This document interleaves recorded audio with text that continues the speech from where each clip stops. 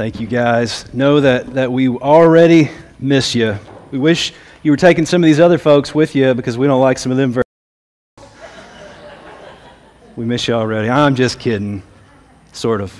I am kidding.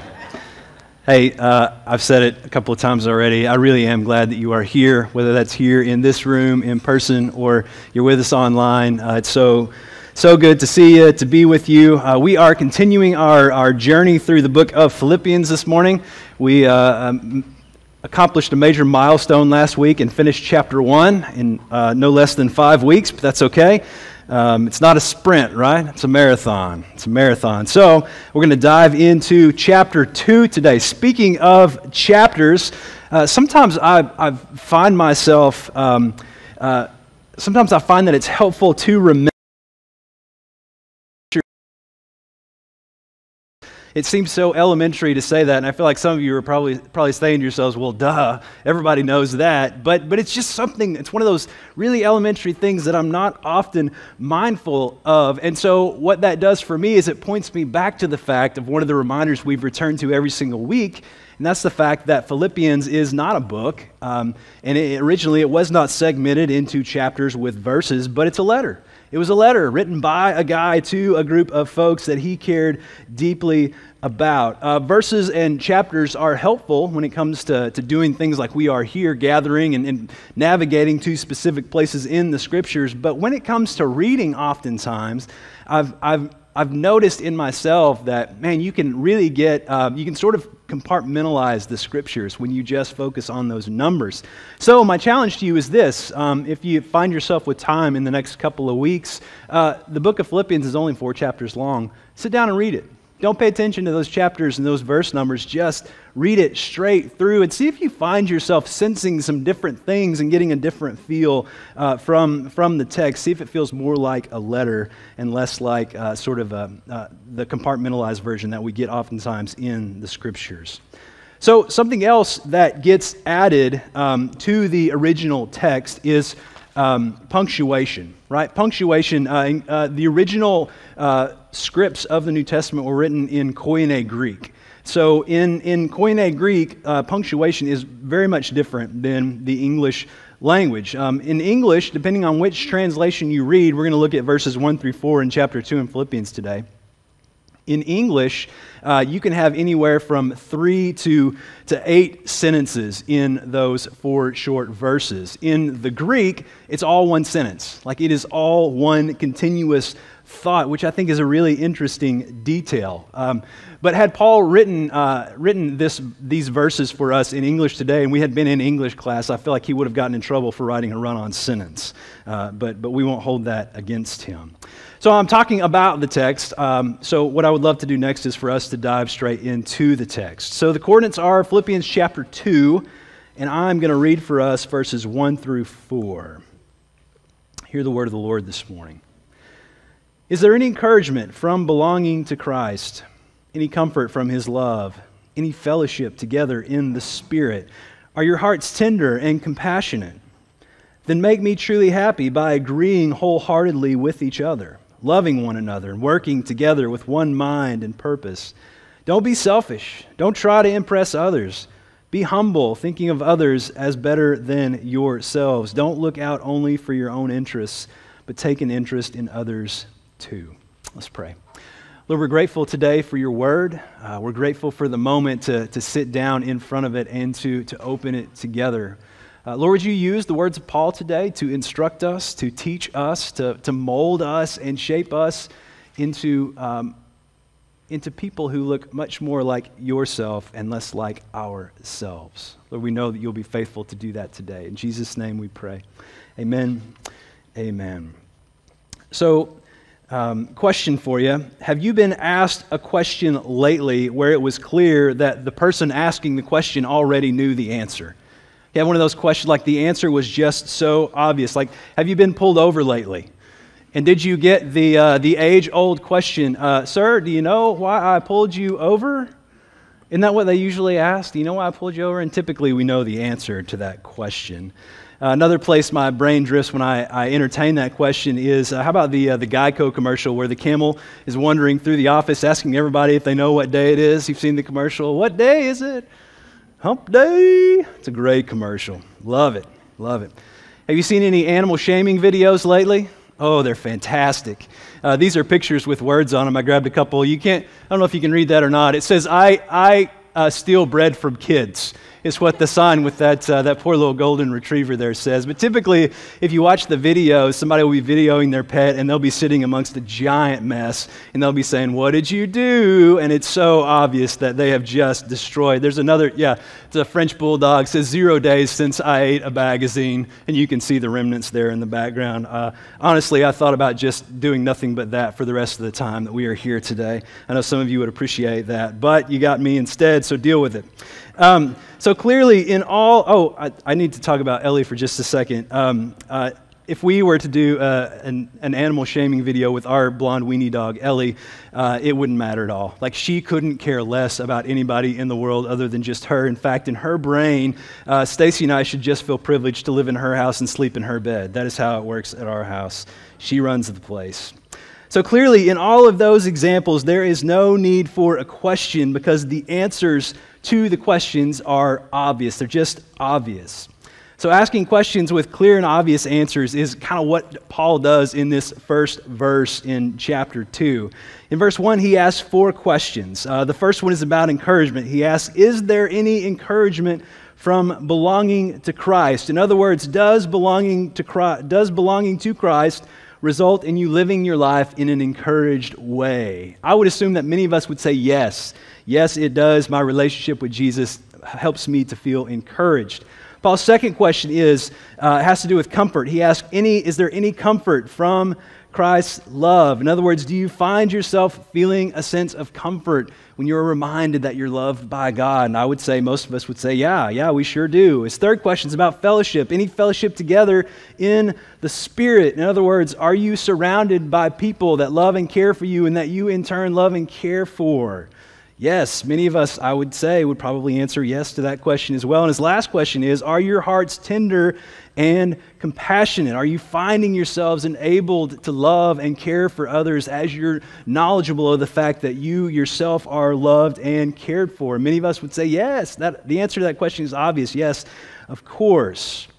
So if you take into consideration the rest of the letter that Paul writes that surrounds these verses, and you pay attention kind of to the tone. I know it's in print, but Paul has a particular tone when he writes. If you pay attention to that, it becomes clear that Paul's purpose is to encourage, to lift up, to praise these folks. He's kind of cheering them on, and he is inviting them to be mindful of the fact that God began a good work in them, right? And he's gonna complete that work.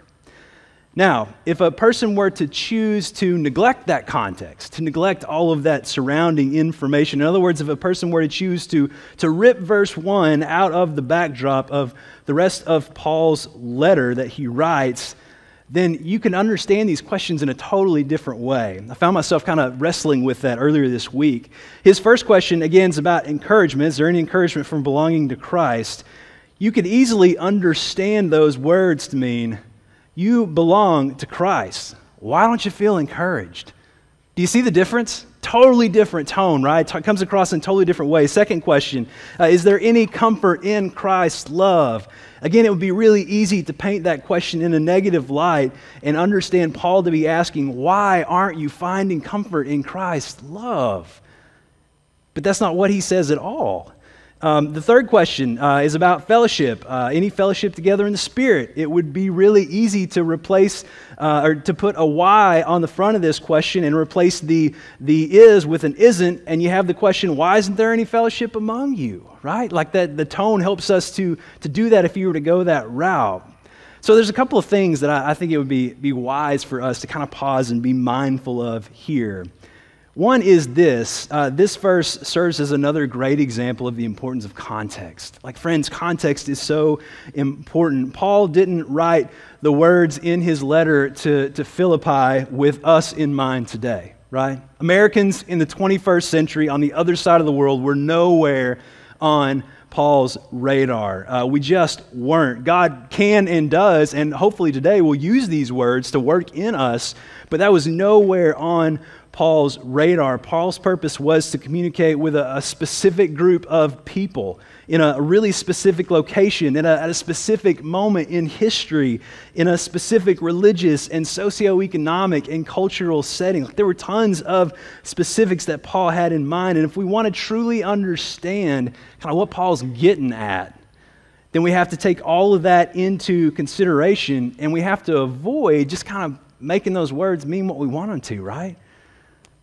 You don't want to do that. So friends, the next time you find yourself, you encounter a verse of Scripture, and you find yourself scratching your head a little bit, and you're like, is that really what he meant? Is that really what Paul was saying? Can I just encourage you to do some work? To open your Bible, to read that verse, and then to read the verses around it, and then to read the section, maybe even read the whole letter it's a part of, or book it's a part of. Can I encourage you to grab a study Bible and maybe read a little bit, if it's Paul, about Paul and where he was that particular time in history? Can I encourage us to appreciate the privilege and the blessings we have of being educated? Man, I don't know what the statistic is, but many of us in this room are educated a lot more than a lot of other folks in the world. We need to appreciate that blessing. And another blessing we need to appreciate the fact is the access we have to the Scriptures. And not just the Scriptures, but man, there is mountains of resources out there that are completely free that we can access to dig further into the Scriptures. So I wonder how many of us are appreciating those blessings and digging into and being formed and shaped by the text. I hope lots, but maybe some of us needed to hear that today. Second thing I want us to pick up on here is this.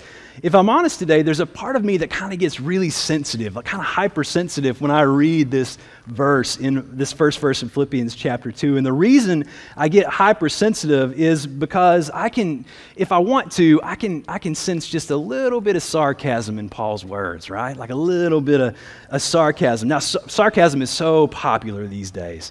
Like many of us have probably already said a number of sarcastic things this morning. I bet we have. It's especially, sarcasm is especially employed whenever somebody wants to take a stab at somebody or to cut somebody down.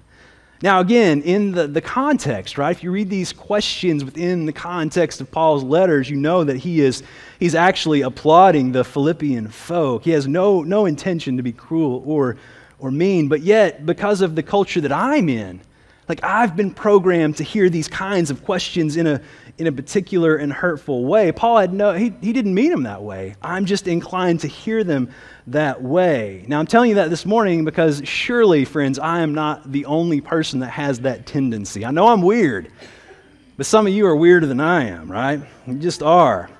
So can we observe together and confess together this morning, friends, that lots of folks in the world that we live in take things way more personally than they're intended to be taken, right?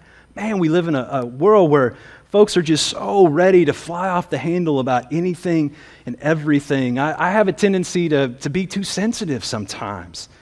And because I have that tendency from time to time, I need to be reminded that not everything I hear every day is personal. It's not. And every person that's different than me isn't intending to offend me or to harm me. And friends, it's true for you as well. It is so true for you. So a verse that I've always found to be really helpful when it comes to dealing with situations that are either tense or just feel tense is James 1:19. It says these words, "Be quick to listen, slow to speak, and slow to get angry." Man, those are such good words. Be quick to listen, slow to speak, and slow to get angry. If you need a verse to hang your hat on every day this week, hang it on that one. Don't you think our world would be a tremendously different place if folks lived by that verse? Man, it would be good. That's not something that will ever just happen, friends. We can't just read that verse and move on with our day and not give it a second thought. It's a choice we have to make. Like you're going to have to choose to live that verse out, to live those words out. So after asking a whole bunch of questions in verse 1, Paul moves on in verse 2 to pleading for the folks in Philippi to act in a way that Paul says will make him truly happy.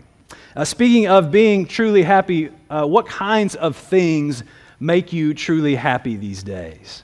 What kinds of things make you truly happy these days? Maybe for some of us, a white sand beach, beautiful blue water and a cloudless sky. Have you been to the beach lately? If you haven't, you should. You live right by it. There are poor, miserable folks who live in the middle of Kansas today that have to drive forever to get here.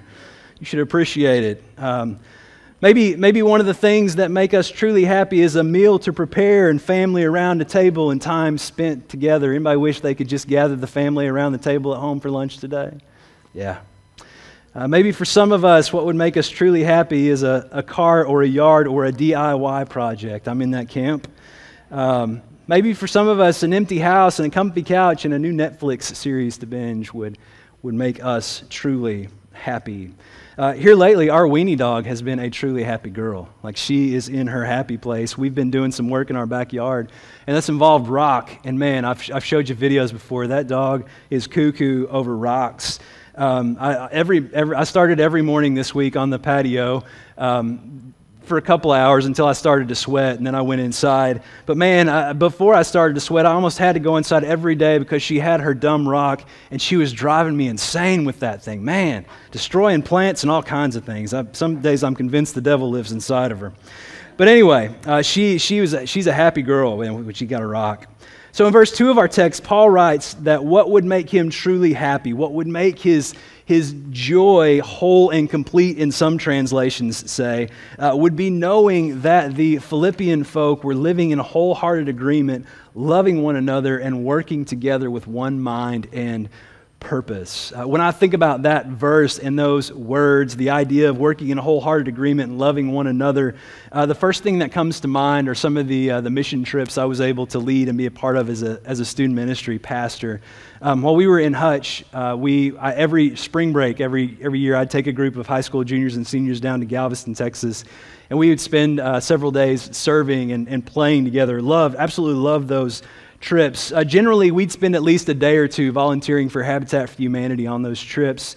And one year, we showed up, and they needed a sod laid in a couple of yards. And in my mind, I'm just thinking, yes, like that is the perfect project to do with a bunch of high schoolers, right? Like doesn't require a lot of knowledge. You got a whole bunch of able-bodied, young, energetic folk, and you can just crank some work out. So we show up at the first house, and immediately I noticed that in the middle of this front yard, there are two giant piles of brick, like full pallets of brick, and you can fit a whole lot of brick on a pallet.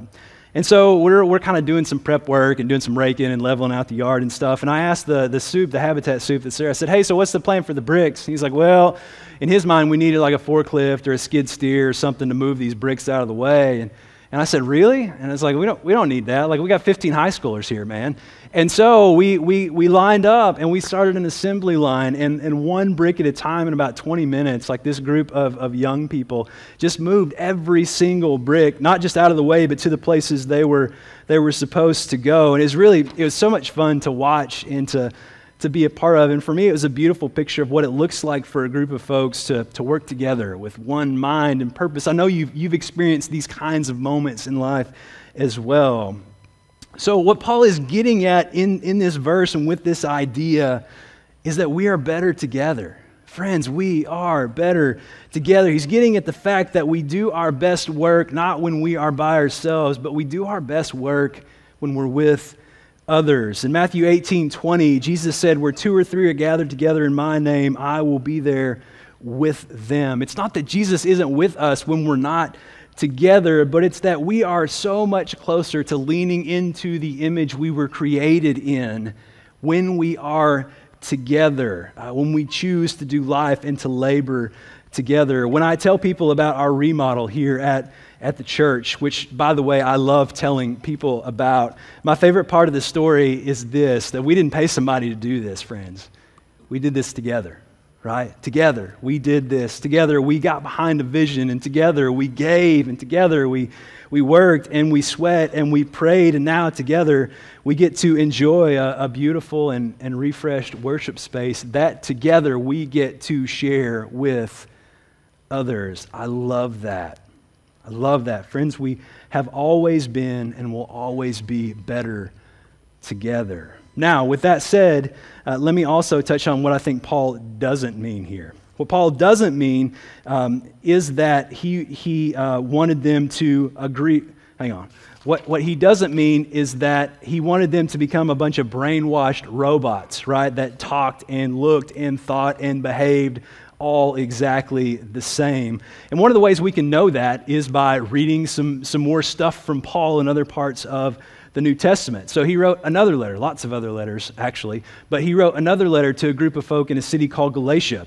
And in that letter, in chapter 3, verse 28, Paul wrote these words, "There is neither Jew nor Greek, there's neither slave nor free, nor is there male and female, for you are all one in Christ Jesus." So in that verse, Paul references the fact that no matter how many barriers there are amongst a group of people, if they wholeheartedly commit themselves to Jesus, the difference he makes in their lives trumps everything, right? The difference Jesus makes in us should trump every barrier. And in fact, it doesn't even trump that barrier, but it converts that barrier into a strength instead of a weakness. So if we are truly and deeply and wholeheartedly committed to Jesus, then when we look at other folks, we won't see Republican or Democrat, right? We won't see black or white, or we won't see gay or straight, or we won't see rich or poor, or any of those things. We'll see family members and co-journeyers and friends that God has blessed us with that make us stronger and make us better and make us more Jesus-like. So choosing to appreciate our differences many times means choosing to be humble and putting the needs of others in front of our own needs. And that's exactly where Paul goes in the next two verses, verses 3 and 4. And by the way, if you're sleepy, I'm almost done, so wake up. Last week, I talked about the fact that sometimes the best way to illustrate a point is by talking about the reverse of that point. So as I was thinking about Paul's words in our text this past week about being humble, a kid from our church in South Florida, the first church I was on staff at, came to mind. He's a kid named Carl. Carl's a great kid. Stacy's shaking her head back there. Carl had a mouth on him like nobody you have ever met. Friends, if Carl was talking trash. Man, I wanted to smack that kid so many times. I never did, but I wanted to. He's a good kid, though. I'd take the church van to pick up Carl and a bunch of his buddies on Tuesdays, and by default, every single week, there was no discussion about it. Carl got in the front seat because that's just what Carl did. That's who Carl was. He'd get in, and every single week, he'd do the exact same thing. He'd reach right over for the radio and start to change the station, right? And every week, I would do the exact same thing. I'd smack his hand out of the way, and I'd tell him no, that wasn't happening. Carl was cocky, and he was arrogant, and he was mouthy, and pretty much everything except humble. I know we've all known a Carl, haven't we? Yeah, but man, I love that kid. Still do. You just couldn't help but love him. When we played basketball on Tuesday nights back in those days, typically it would be Carl and about 20 of his friends. They were all Haitian, all came from a Haitian community. And it would be me, the token white dude, and about 20 Haitian dudes in there. And choosing to be humble in that setting was no problem. Absolutely no problem at all, because it was pretty much the only choice I had. They were faster than me, they were better than me, they were bigger than me, they were so much louder than me. Man, they were loud. So loud. Surely you've been humbled like that too at some point in your life. You've been in a moment that humbled you, as opposed to choosing to be humble in a moment. And that's what Paul's getting at here. It's one thing to be humbled, but it's entirely another, friends, to choose to grab your bootstraps and pull yourself up and to literally choose to live your life in a way that's humble. That's what Paul's getting at in verses 3 and 4. He says, don't be selfish. Don't try to impress others. Don't look out only for your own interests. Would anybody be willing to confess alongside me this morning that it's kind of hard to not just be self-absorbed in a global pandemic? Like, isn't it kind of hard to... Here's how that plays out in my life. As you know, we're gathering health supplies to share with our friends over at Lincoln Park Elementary, right? Yeah, as I've been gathering things for Stacy and I to donate, I've noticed that there's a part of me that struggles with giving these things away. Like, I find them and I want to hang on to them. Like, I want to keep them. Another temptation I find myself having to resist is the temptation to hoard things. Like, I just want to build a stockpile, right? Like, I want to fill my garage with toilet paper. I don't necessarily want to build a stockpile, but inside of me, there's just something, this desire that won't ever be happy with just having enough. And I would imagine to some degree, we probably all have at least a little bit of that in us, some more, maybe some less. Friends, the problem with hoarding resources and having more than enough is that inevitably we stop trusting God. We stop trusting God to provide for us, and we begin trusting in the resources that we've provided for ourselves. If you don't want to take my word for it, read the scriptures. It happens again and again and again in over the course of the Old Testament, even into the New Testament. And I'm not saying that we need to become people who just live on the fly, waiting to begin looking for what we need in the moment that we need it. But what I'm saying is that we need to be purposeful about letting places in the scriptures like Philippians chapter 2, verses 3 and 4, really get inside of us and form and shape our gathering habits. So as I wrap up here, let me just ask you some questions to contemplate. Friends, when it comes to gathering resources, are we gathering with just ourselves in mind, or are we heeding Paul's words to not be selfish, and are we gathering with the hope of having a little something to share with somebody else? When it comes to gathering resources, are we more concerned with creating a stockpile that we can take some photos of and post on social media and say, hey, look at my stockpile, or are we more concerned with having enough supplies so that we can purposefully give some things away? Friends, our culture tells us to do the opposite of that, by the way. When it comes to gathering resources, are we pridefully choosing to retain ownership of what we gather, or have we chosen to make a habit of humbly turning over everything we have to Jesus and letting Him do with it however and whatever He sees fit? Can I just tell you, I'm so thankful today to be a part of a church that I would describe as a family of givers.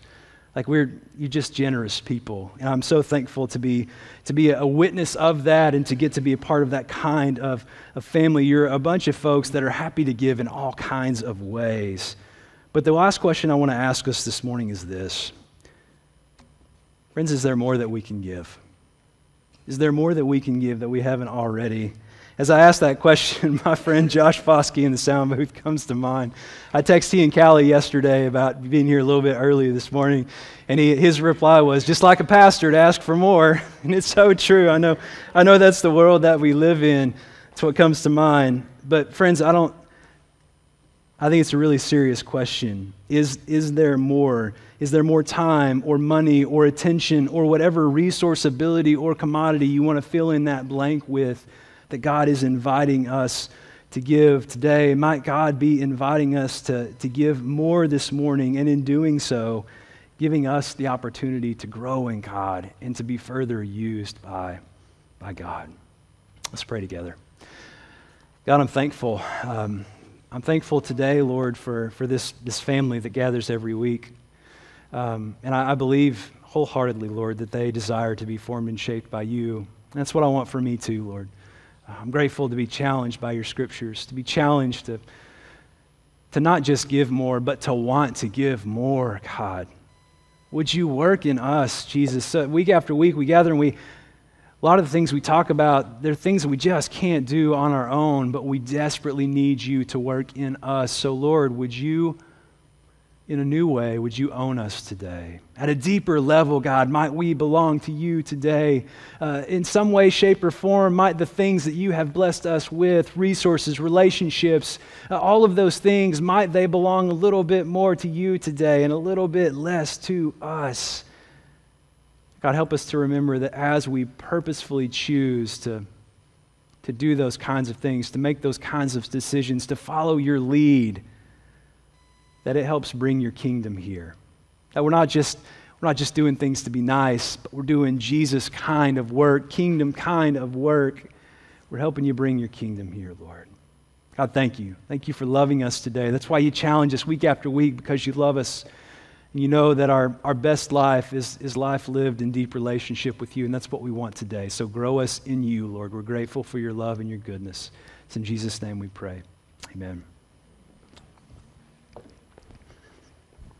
And real quick, we have a Actually, I was going to say a couple. We have one major announcement. We want to remind you we are still taking donations for Lincoln Park.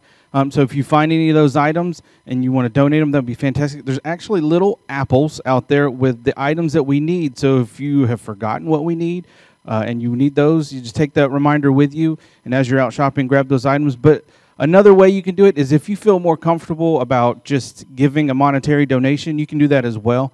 And we'll send out a shopper to find these items. If that makes it easier on you, we can go that route too. Just want to remind you about that. And I cannot help but close the service with a blessing. So if you would all please stand with me and allow me to give you this blessing. If you're at home, stand and allow me to give you this blessing. And I always say, you can't take anything with your hands in your pockets. So if you would please outstretch your hands and accept this. May you come to see that you belong to Christ. And that may you find comfort in His love. And that may you share that love in community with everyone around you because we are better together. Go in Christ's name. Amen.